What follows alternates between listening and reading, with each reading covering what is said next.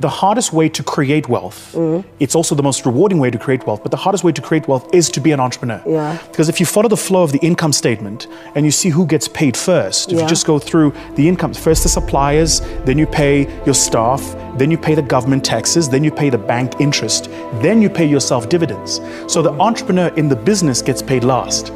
But unless we go through an education system that teaches us these things, what happens is we breed entrepreneurs, you're seeing it now, who think entrepreneurship is instant money.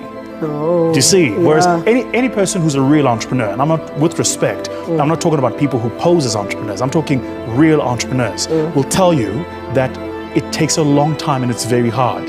So that's why you need an education for people who want to be an entrepreneur. And it doesn't have to be commercial education. Like you can go study architecture, doesn't matter. As long as you've studied the discipline study of the thing. repetition. Like study the thing, be in the thing.